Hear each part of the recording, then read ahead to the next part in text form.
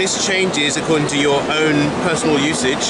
If you hold two phones side by side, then they are different because it's down to how much you personally use the phone. I see.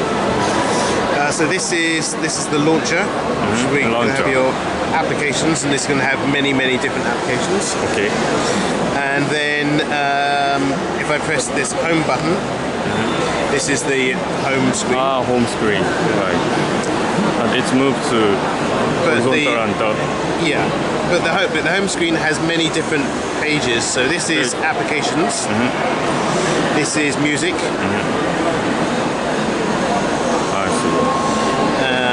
And then I can, if I click on one, it takes me to this, I can play it in the music player. This is videos. This is shopping. So this is Amazon and a Chinese shopping mart called Taobao.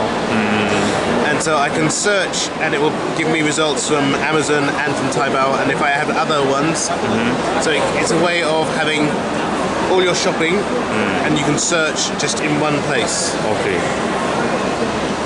This is a guide. This says a guide to Shanghai. Information. So it's information. So this is the weather. This is news. This is transport information. This is other recommendations. Okay. This is World Cup. So you can again show videos, match scores, player information. Okay. So this is these are home screens.